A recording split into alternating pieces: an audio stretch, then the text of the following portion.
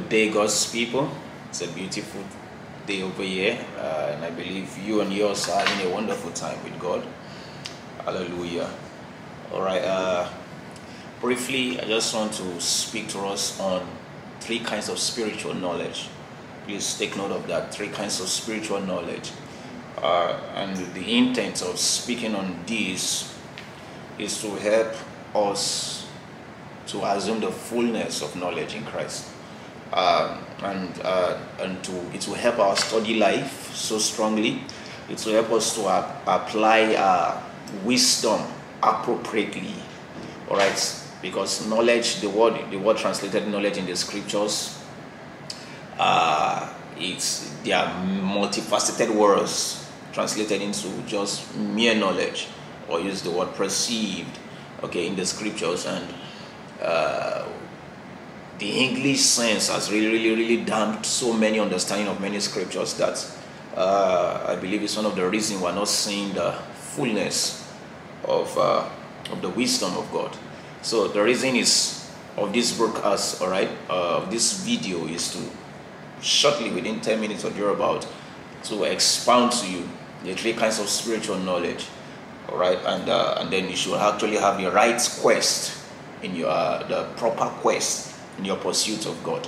Okay, until you attain the fullness of knowledge, you shouldn't stop, because eternal life is in knowledge. Don't forget, scripture says in John 17 verse 3, it says, this is life eternal. This is eternal life, that they might know you, the one and only true God, and Jesus Christ whom you have sent.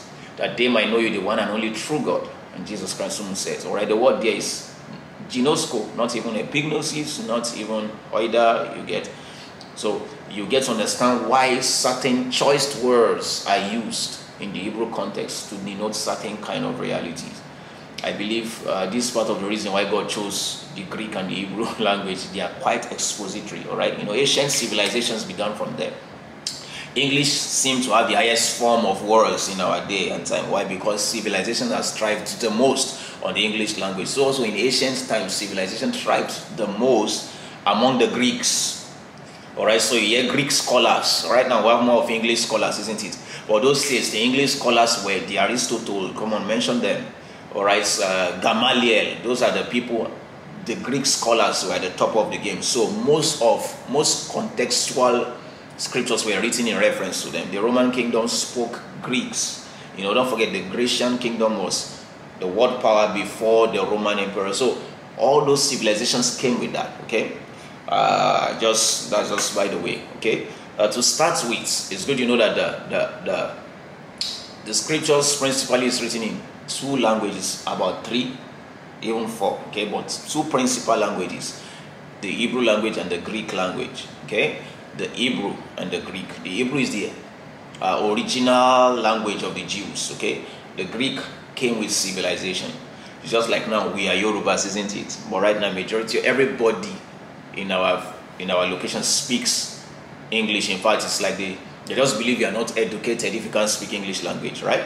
That is exactly the same thing in the day around the New Testament region. I told you the Greeks have taken over, right? Civilization was mostly among the Greeks, okay? That's why the scripture says the Greeks seeks after wisdom, the Jews seeks after science. So the Greek language was the generally spoken language. So majority of the New Testaments were written in Greek. They were written in Greek, okay? So, and the choice words used, all right, choice words used to denote context in the scriptures are very primary. In fact, they are distinct, they are intentional, okay, in order to convey a kind of knowledge, a kind of understanding, okay? All right, so so since we're talking about knowledge here, we're talking about civilization, so that's why I just said to focus on three kinds of knowledge. Okay, the knowledge of God and the knowledge of our faith. All right, so you need to understand certain places, so that henceforth when you study, all right, it will be wisdom for you to just check in context which word was used as knowledge in that context, so that you know what to expect. Did you get that? You know what to expect. All right, so because if a knowledge that was used in a context was supposed to be revealed knowledge, and you are thinking about it as an experienced knowledge or an indicative knowledge, okay, you might miss the context. All right, three kinds of knowledge, three Greek words. Okay, principally, all right, the word gnosis, the Greek word gnosis, all right, Gnosis, gnosis, the G is silent, all right, is the general word for knowledge. Okay, all right, I discovered the church is so familiar with this first kind of knowledge, which I am going to mention to us, but there's so much more to that, which is epignosis. Now I'm talking about the spirit. Now, gnosis is general language or knowledge of mathematics, English, all right, general language, the word gnosis. But there's what called epignosis. Epignosis is the first spiritual kind of, the word denotes as in the spiritual knowledge. Now, don't forget I'm talking about spiritual knowledge, not just general knowledge. Okay, that's why I'm not touching about gnosis. Now, but the first kind of spiritual knowledge that was mentioned in the Bible that the scriptures speak about is epignosis. And epignosis means revealed knowledge. Revealed knowledge, okay? Knowledge that is revealed. It simply means it is hidden all along. Okay? It is hidden, and it takes a spirit flux, a spirit force. It takes the Holy Ghost for it to be revealed. It simply means it can even be a knowledge that can be before you and yet hidden. Okay? So it has to be revealed. That's where revelational knowledge comes from. This is the most celebrated kind of knowledge in the body of Christ. But there's one which I I trust the Lord to bring to our understanding today. It is the words, the famous words used in the Pauline prayer, like we call it. Okay? So ever since I heard of your faith in Christ, I have not ceased to make mention of you in my prayers, right? Quickly, let's check Ephesians 1:15. Ephesians chapter 1, verse 15. Paul says, wherefore, I also, after I heard of your faith in the Lord Jesus and the love unto the saints, I cease not to give thanks for you, making mention of you in my prayers. He said that the God and the Father of our Lord Jesus Christ, the God of glory, may give unto you the spirit of wisdom and revelation in the knowledge, revelation in the epignosis of him. All right, the apocalypse of his epignosis. All right, the epignosis means a revealed knowledge, the knowledge of him, that the eyes of your understanding being opened, being enlightened, that he may be able to know, ginosko, all right, that he may be able to know what is the hope of his calling. I want to take that again. Verse 16 says, I cease not to make mention of you in my prayers. Okay, I cease not to make mention of you in my prayers. I'm taking the, sorry, verse 7. I cease not to make mention of you in my prayers, giving thanks unto you. Giving thanks for you, making mention of you, that the God of our Lord Jesus Christ, the Father of glory, may give you the spirit of wisdom and revelation in the knowledge of him. The eyes of your understanding being enlightened, that he may be able to know what is the hope of his calling. Alright, actually the word know there is oida, which means indicative knowledge. Don't worry, I may be able to know what is the hope of his calling, and what is the riches of his inheritance in the saints, and what is the exceeding greatness of his power to us what we believe. Alright, so your revealed knowledge, as much as have been revealed to you in Christ, alright, determines these three things that I mentioned there. It says what? That you may be able to know what is the hope of your calling. Alright, the hope of your calling, the riches of his inheritance in the saints, and the exceeding greatness of his power to you. Alright, so revealed knowledge is very, very important. It helps you to have a good grasp of context in the scriptures. It is revealed. There will not be room for assumptions, right? So it talks about the intellectual, your eyes of your understanding, being understanding principally, okay? The second kind of knowledge, don't forget, the first kind of knowledge is epignosis, spiritual knowledge, don't forget. Epignosis. I'm staying with the Greek context. In Hebrew, all right, they just have two words, yada and dahat, all right, yada and that. Let's stay with the Greek. Greek is more expository, as you can see. They have three words for knowledge. The Hebrew is just with two, all right. So in the case of spiritual knowledge in the New Testament, now the first is epignosis, right? The revealed knowledge of God, isn't it? The revealed knowledge of God, right? The revealed, that means it opens up scriptures to you. It's to give you understanding, to know why things are the way they are, right? That's the first. All right, the second is oida, or they call it ido, you know, oida, O-I-D-O, okay? Some still spell it I-O-D-O, right? All right. Forget it. Just understand. You don't have to cram those things. Just understand. I'm much more after your understanding. Oida is basically kind of visionary knowledge, indicative knowledge. It's a different thing, all right? It is a different thing for me to see this thing. Let's say I've been talking about tab, I've been talking about a phone, and there is a phone, when you see it, it has screens. That is revealed knowledge in your consciousness. You are imagining how it looks like. Oh, then all of a sudden your epignosis deals with your imaginations, and then but a time will come whereby you can speak about angels, their functionality. Then a time will come whereby you have visionary encounters. So you need to understand when scripture is saying to have visionary encounters. So our epignosis should lead to oida. Did you see that? It says that he may be able to oida.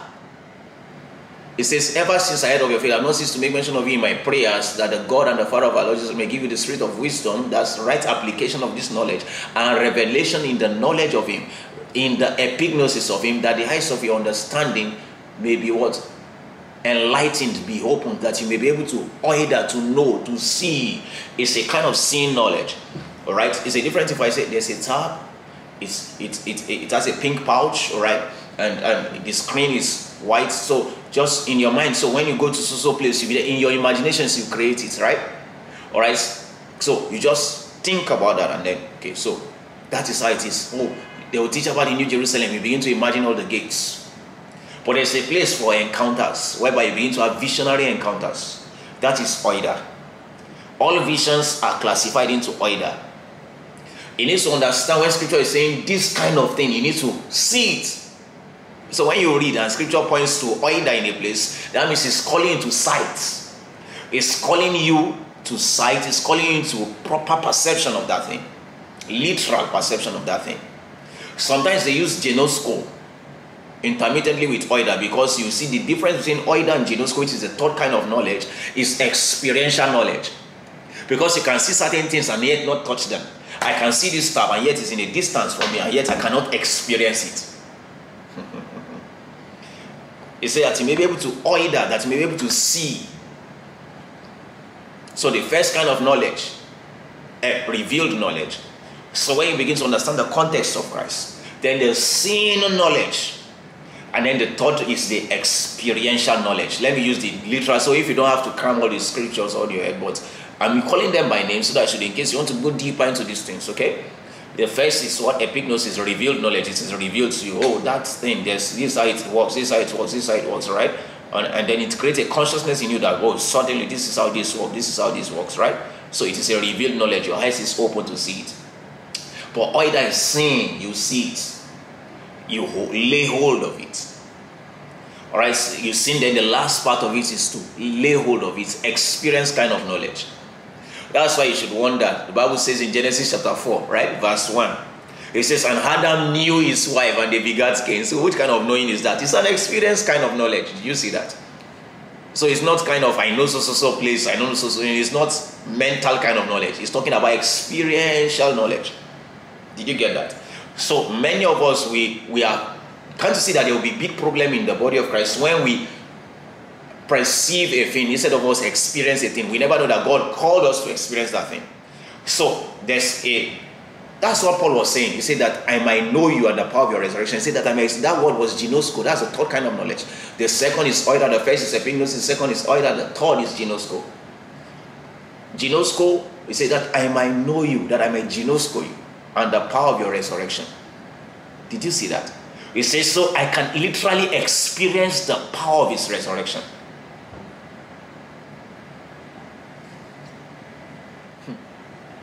Jesus. I can actually experience the power of his resurrection. I can experience the power of his resurrection. The third kind of knowledge, that is interactive, that is koinonia, that is fellowship.